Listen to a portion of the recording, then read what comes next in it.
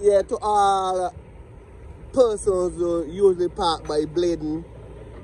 Today, the owner of the property are placing stones, and this is going to be a real significant problem for persons working in the Bladens area. You have the St. Kitts Credit Union over there. You have Sustainable and Health. You have the Caribbean Credit Card. You have Federal Bank. You have the National Building and the Ministry of Trade, Consumer, and many persons usually park here. And I know it's going to be real hectic starting from after these persons have left, as you see. So, and we usually have accident happening up here very often.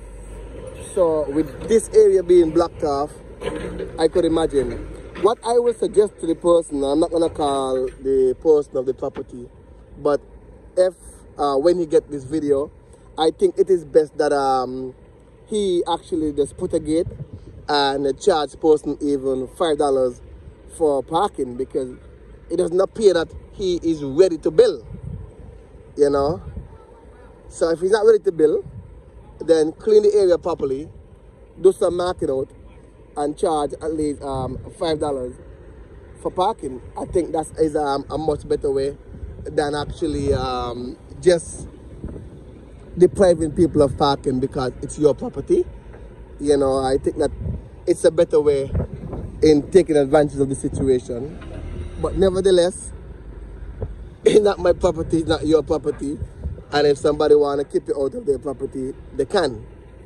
But once again, like I said, this is a residential area where, as you can see, there's no homes around here. These are offices, buildings. And I want to appeal to persons who are going into real estate and going into places to rent and so. You have to look for parking. Parking is a major issue.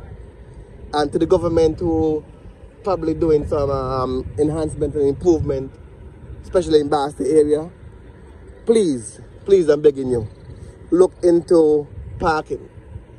Parking is very significant and serious here in St. Kitts. This is your boy, but you gotta come into your life from Bladens. Over now.